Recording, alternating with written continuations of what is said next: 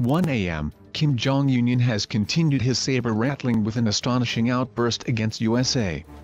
In an editorial published by state-run media agency KNCA, North Korea attacked President Donald Trump's decision to send naval forces to the Japan Sea. It said, "This is a stern warning to the U.S. imperialists and their stooges running amok for aggression and war moves.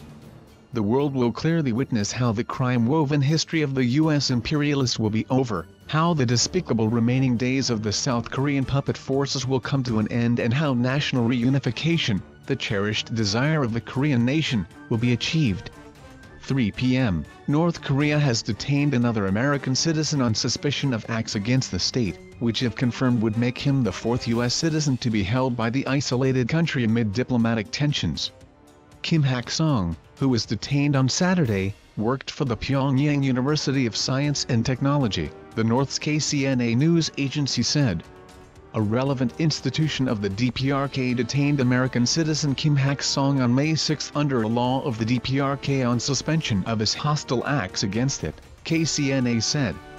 DPRK is short for the Democratic People's Republic of Korea, North Korea's official name. North Korea, whatever comes, we will handle it. Vice Foreign Minister says Pyongyang fully prepared for any American attack and vows to bolster nuclear arsenal. A North Korean official says his country is ready for war if the United States attacks as a U.S. aircraft carrier group heads for the region. There is speculation that Pyongyang may conduct a sixth nuclear weapons test on Saturday. Vice Foreign Minister Han Song-ryol told the Associated Press that North Korea changed its military strategy 2 years ago when reports emerged of U.S.-South Korea decapitation strike training to stress preemptive actions of its own. "We've got a powerful nuclear deterrent already in our hands, and we certainly will not keep our arms crossed in the face of a U.S. preemptive strike," he said. "Whatever comes from the U.S., we will cope with it. We are fully prepared to handle it." He vowed North Korea will keep building up its nuclear arsenal in quality and quantity. Tensions between Pyongyang and Washington go back to the 1950-53 Korean War, which ended in an armistice, not a peace treaty. But the heat has been rising rapidly since U.S. President Donald Trump took office in January. This year's joint war games between the U.S. and South Korean militaries are the biggest so far. The USS Carl Vinson aircraft carrier has been diverted back to the waters off the Korean peninsula after heading for Australia, and U.S. satellite imagery suggests the North could conduct another underground nuclear test at any time.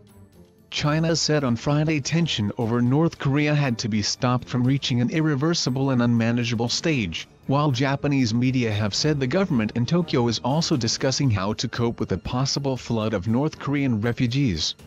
Trump has threatened that if China is not willing to do more to squeeze the North over its nuclear and missile programs, the U.S. might take matters into its own hands. North Korea's military chimed in on Friday saying it would ruthlessly ravage the United States if it chose to attack. "Our toughest counteraction against the U.S. and its vassal forces will be taken in such a merciless manner as not to allow the aggressors to survive," North Korea's official KCNA news agency quoted its military as saying in a statement. North Korea recently tested a ballistic missile and claims it is close to perfecting an intercontinental ballistic missile and nuclear warhead that could attack the U.S. mainland. Many analysts believe at its current pace of testing, North Korea could reach that potentially game-changing milestone within a few years, under Trump's watch as president. The North conducted 2 nuclear weapon tests last year alone. The first was of what it claims to have been a hydrogen bomb and the second was its most powerful ever. Expectations are high that the North may put its newest missiles on display during Saturday's massive military parade that marks the Day of the Sun, the 105th anniversary of the birth of state founder Kim Il-sung. Han also did not rule out the possibility of a new nuclear bomb test in the near future. "That is something that our headquarters decides," he said. "At a time and at a place where the headquarters deems necessary, it will take place." Annual U.S.-South Korea military exercises have consistently infuriated the North, which views them as rehearsals for an invasion. Washington and Seoul deny that. Han said Trump's Twitter statements have also added fuel to the flames. Trump posted a tweet on Tuesday in which he said the North is looking for trouble and reiterated his call for more pressure from Beijing, North Korea's economic lifeline, to clamp down on trade and strengthen its enforcement of UN sanctions to persuade Pyongyang to denuclearize. Trump is always making provocations with his aggressive words, Han said. It's not the DPRK but the US and Trump that makes trouble. U.S. intelligence services are planning to increase their espionage capabilities, after the House of Representatives introduced a bill titled the North Korea Intelligence Enhancement Act. The proposed legislation would give the U.S. intelligence agencies clearer monitoring powers over the North Korea's nuclear weapons capacity, enable early warning systems and assessments to hold Kim Jong Un accountable to the sanctions imposed against the rogue state. The bill, which will affect America's 16 intelligence services, including the Defense Intelligence Agency, will give the U.S. legal backing to enforce the United Nations Security Council resolutions. The purpose is to direct the Director of National Intelligence to establish an integration cell to monitor and enforce United Nations Security Council resolutions with respect to North Korea, and for other purposes. In addition, the U.S. bill states its aim is to identify any gaps in intelligence relating to the monitoring of the nuclear weapons program of North Korea, and provide net assessments and recommendations to the Director of National Intelligence relating to North Korea. The proposed legislation comes as reclusive state threatens to reduce the White House to ashes with a nuclear strike if provoked. The reclusive state has also accused the Central Intelligence Agency, CIA, of plotting to kill Kim Jong Un in a chemical attack. North Korea has claimed that the aim was to kill their leader during a public event in Pyongyang. The state-controlled KCNA news agency said, the heinous terrorist criminal group was discovered which infiltrated the DPRK after careful preparations. According to the report, a North Korean citizen was involved in the plot using biochemical substances including radioactive substance and nano-poisonous substance to kill off the leader. The report said the plot was uncovered and accused members of the CIA of working with North Korean citizens to carry out state-sponsored terrorism.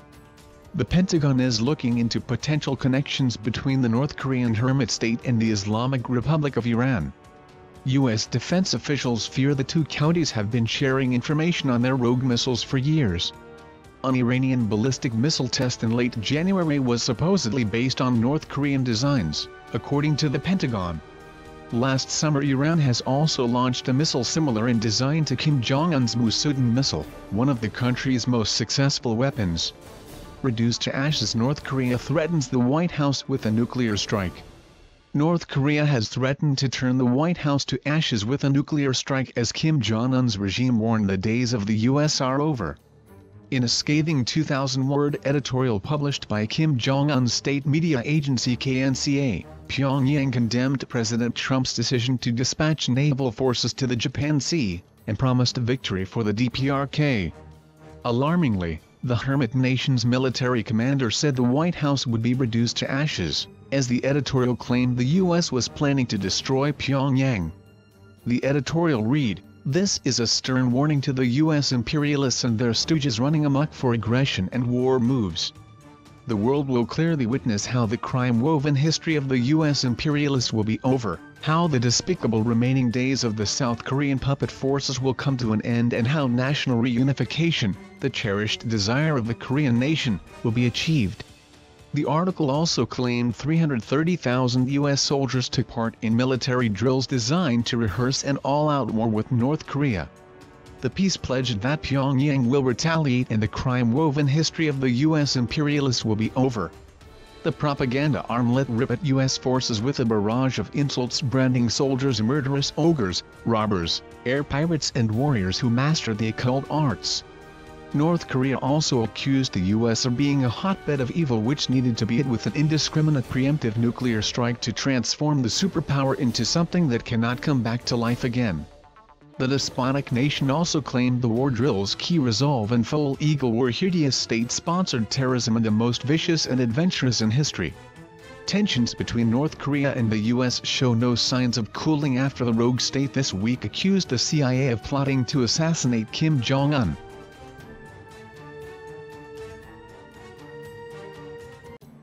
The Pentagon is reportedly investigating a possible anti-US military alliance between North Korea and Iran. U.S. military chiefs fear the Hermit Kingdom and the Islamic Republic may have formed a new tag team of terror. Iran attempted to fire a missile from a submarine earlier this week. The sub is believed to have been based on a North Korean design, suggesting military coordination between the two pariah states. Both countries are arch-enemies of America, with George W. Bush describing them as the axis of evil. Iran appeared to be coming in from the cold after signing an agreement with Barack Obama to give up its nuclear program. But it appears Tehran has been colluding with Pyongyang. Donald Trump has described North Korean dictator Kim Jong Un's regime as the greatest threat to U.S. national security. Iran, which has emerged as a major regional power in the Middle East, tried to fire a missile from a midget submarine on Tuesday. It was the first time the country's Navy had tried to launch a JASC-2 cruise missile from underwater. The test failed. U.S. intelligence sources say the sub was the same type as a North Korean one that sank a South Korean warship in 2010. Almost 50 South Korean sailors were killed when the frigate Xiamen sank in the Yellow Sea, between China and Korea. Iranian ballistic missile test fired in January was also based on a North Korean design. And last year, Iran conducted another missile launch similar to a North Korean Musudan, the most advanced missile Pyongyang has successfully tested to date. Military experts have warned Iran and North Korea could team up to launch an electromagnetic pulse attack on the U.S. They could knock out all power in mainland America by detonating a nuclear weapon in space. Spy satellites have spotted activity at a North Korean shipyard that suggests it is about to test another submarine-launched ballistic missile. Terror team, North Korea could unite with ISIS to wage war against U.S. Two of the U.S. biggest enemies could unite to wipe out Donald Trump, according to Shah claims. Military officials have named North Korea as the biggest threat to America's security as Kim Jong Un presses ahead with his nuclear missile program. The tubby tyrant has vowed to launch his ICBM at U.S. heartland, reducing it to ashes. The U.S. has also stepped up its campaign to remove ISIS completely from the map, after pushing the terror group back in Iraq and Syria. But a shock theory has claimed the two villains could pull their resources together to create a cocktail of weapons for war against the U.S. The nightmare scenario could see ISIS terrorists nuke a U.S. city with a dirty bomb hidden in a suitcase. Dr. Patricia Doyle said, "We already know that Iran and North Korea have a long-standing working relationship. I wonder how much of the Iran-NK partnership is due to both countries' hostilities with the U.S. If those two get together, ISIS may be able to help North Korea with infiltrating the U.S. and a friendship between the two could be very valuable for both ISIS and North Korea." North Korea does have a spy network among the Korea community in the U.S. The spy network has mostly spied on the Koreans, checking for defectors from North Korea and was seeking out any Koreans who might be working with the U.S. ISIS training could bring the North Koreans up to date on terrorism, such as assembling and placing suitcase nukes in crowded cities in South Korea and the U.S. There has been no indication that North Korea has the expertise to create a small enough nuclear warhead to fit in a suitcase. And North Korea showed this year its preferred technique for killing is poison, evidenced by the death of Kim Jong-un's brother, Kim Jong-nam. Dr. Doyle said, "A friendship between ISIS and North Korea could be exactly what the adage means, the enemy of my enemy is my friend." Seoul, South Korea, Kim Jong-un is detaining American citizens as human shields amid fears of a U.S. attack targeting his nuclear and missile programs as part of a new form of hostage diplomacy, according to experts. North Korea has long detained U.S. citizens to use as bargaining chips. But unlike his father Kim Jong-il, the young dictator is using prisoners to protect himself rather than as a tool to bring the U.S. to the negotiating table, analysts said. On Saturday, U.S. citizen Kim Hak-song was detained for hostile acts against the Republic, the state-run Korean Central News Agency announced. He had been working at Pyongyang Science and Technology University, it added. And last month, North Korea stopped U.S. citizen Kim Sang-duk, who also is known as Tony Kim, at Pyongyang Airport as he was preparing to leave the country. Kim had also been teaching at that university before he was taken into custody. Saturday's detention brings the total number of Americans held by the isolated nation to 4, and comes amid worsening tensions between North Korea and the United States. Kim Jong Un is using hostage diplomacy as a part of his military and defense strategy, with focus on preventing the U.S. from removing him from power, as well as to prevent the U.S. from taking military options against North Korea. Dr. An Chan-il, president of the World Institute for North Korea Studies and a former defector, told NBC News. Dr. Ko Yu-hwan, a professor of North Korean studies at Dongguk University in Seoul, said that taking hostages remained worth its while for North Korea. Although such hostage talks don't usually lead to negotiation over missile or nuclear weapons, the added numbers can certainly hamper and limit options the U.S. can take over North Korea, Ko added. Donald Trump is going to be played by Kim Jong Un, who has handled the situation better than he has. John Nelson Wright, a senior research fellow in the Asia program at the London-based Chatham House think tank, agreed that Kim Jong Un's actions could be part of an effort to stop the U.S. military from attacking North Korea. But he said it was more likely such moves were grandstanding, and not about bringing the U.S. to the negotiating table. The current situation is not a bad one for Kim Jong Un, Nelson Wright said. He's had a lot of airtime, and the more he continues to test missiles and move forward with militarization, he can demonstrate his independence to the international community and present himself to his people as unbowed. He added, "It's poking a stick in President Donald Trump's eye and a signal of defiance." America has long since sought to put pressure on North Korea to stop its missile and nuclear tests that contravene United Nations sanctions, something Kim has ramped up under his leadership. His regime has made no secret of the fact it is working on a nuclear-tipped missile capable of reaching America. On Wednesday, Secretary of State Rex Tillerson said that the U.S. was not interested in regime change. But he previously had suggested that military action against Kim's regime was on the table. Earlier this week, state-run North Korean media said U.S. military provocations referring to drills carried out alongside South Korea had left the region close to nuclear war. On Friday, it also accused the CIA and South Korea of being behind a failed assassination plot targeting Kim Jong Un. In the past, detaining, and then releasing, U.S. citizens has given Pyongyang leverage in negotiations with Washington, or allowed the country to offer them up as goodwill gestures to the international community, experts say.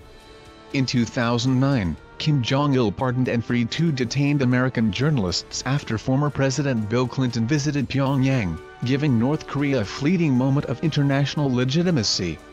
5 years later, Kim Jong-un released U.S. citizens Jeffrey Edward Fowle, Kenneth Bye and Matthew Todd Miller after James Clapper, then the Director of National Intelligence, made a secret visit to Pyongyang. At the time, North Korean state media trumpeted that 3 Americans were being released following the repeated requests of President Barack Obama. Such detention and then handing over after harsh sentencing and releasing after a high-level U.S. official is a carefully planned tactic North Korea uses, Dr. Lee Jung-hoon, South Korea's ambassador for North Korean human rights, told NBC News. "It's immoral and shameless," the diplomat added. "But it is useful and they know it." Kim Jong-un has continued to detain American citizens, but experts note a shift in his tactics. While Trump told Bloomberg News on Monday that he would be honored to meet the North Korean dictator, many analysts believe that Kim no longer even aims to hold talks with the U.S. This is North Korea's hostage diplomacy, Dr. Ko said. They are like the human shields against the U.S. government with the ultimate goal of attention-grabbing. Lee So-yeon, president of New Korea Women's Union, an NGO for defectors, said American prisoners who were accused of crimes against the state were being used by Kim as a propaganda tool for a domestic audience. One stark difference between Kim Jong-un from his predecessors over hostage diplomacy is that he emphasizes publicizing detaining American citizens to the North Korean public, Lee said. By doing so, Kim Jong-un seems to confirm that North Korea is exposed to constant attack from the U.S. Nelson Wright suggested that Trump had made a mistake by suggesting that he was willing to meet Kim Jong-un. He has made a concession, he added. Donald Trump is going to be played by Kim Jong-un, who has handled the situation better than he has. With tensions escalating, Ambassador Lee said he would not be surprised to see more Americans being detained in the future. And, the former defector, agreed. North Koreans know that human rights matter to the US and that the Americans are aggressive in protecting their people, he said. North Korea considers detaining an American a measurably successful move. Safar Smith reported from London. North Korea says is just waiting for Kim's order to unleash a final sacred war on the US. The claim comes from an article published by the secretive state's regime-run media. It pokes fun at Donald Trump's North Korea armada, led by the USS Carl Vinson. And it accuses the White House of bluffing and of being mentally weak. But Kim Jong Un's army, the article goes on to say, does not make empty talk. It's just the latest piece of bombast from Pyongyang as tensions with the US continue to rise. Another recent article warned that North Korea would reduce the White House to ashes in an all-out war. Meanwhile, Kim Jong Un has accused China of insincerity and betrayal in a further outburst on its propaganda channels. The latest editorial, published yesterday, takes aim at the US nuclear carrier strike group currently lurking near North Korea. It is nothing but a bluffing of the mentally weak and a last-ditch effort of those with miserable end at hand, the editorial thunders. Our army, full of the spirit of annihilating the enemies, is waiting for an order to wage a final sacred war, with guns leveled at the detestable targets. Our strike will all at once turn into sea of fire, completely destroying enemies and winning a final victory. The powerful Revolutionary Army does not make empty talk. 4 U.S. citizens now captured by North Korea amid fears of hostage situation. North Korea has detained another U.S. citizen on suspicion of acts against the state, bringing the total to 4 amid fears of a growing hostage situation. U.S. citizen Kim Hak-song worked at the Pyongyang University of Science and Technology, PUST, and was detained by Kim's police yesterday, North Korean media claimed. 3 other U.S. citizens are currently held in North Korea, including Otto Warmbier, who was arrested for tearing down a poster. KCNA said that a relevant institution was conducting a detailed investigation into Kim Hak-song's alleged crimes. The U.S. have previously accused Kim of detaining citizens to use as pawns or bargaining chips in diplomatic talks. Tensions have peaked with North Korea amid fears Kim is readying for a 6th nuclear bomb test after a string of ballistic missile tests. Kim Jong Un is using hostage diplomacy as a part of his military and defense strategy, with focus on preventing the U.S. from removing him from power as well as to prevent the U.S. from taking military options against North Korea, Dr. An Chan-il, president of the World Institute for North Korea Studies and a former defector, said. The latest arrest comes after North Korea declared the White House will be ashes in a shocking statement published by the KCNA.